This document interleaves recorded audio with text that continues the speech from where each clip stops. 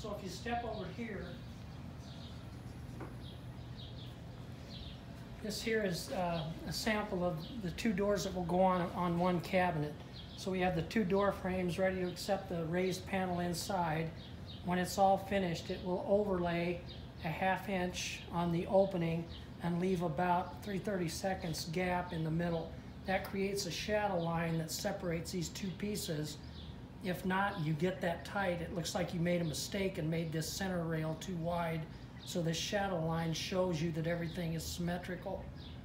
So that would be for a 24 by 32 inch tall cabinet. This one's for a 32 by 32 inch tall cabinet. So again, we have our pieces that fit together. Put the other one in.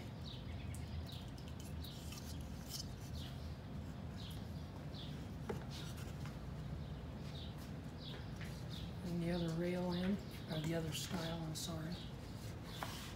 Starts in. And all that holds this together, there's no metal fasteners, it's just glue. And it's an incredible surface around this glue joint. You have incredible glue surface between these.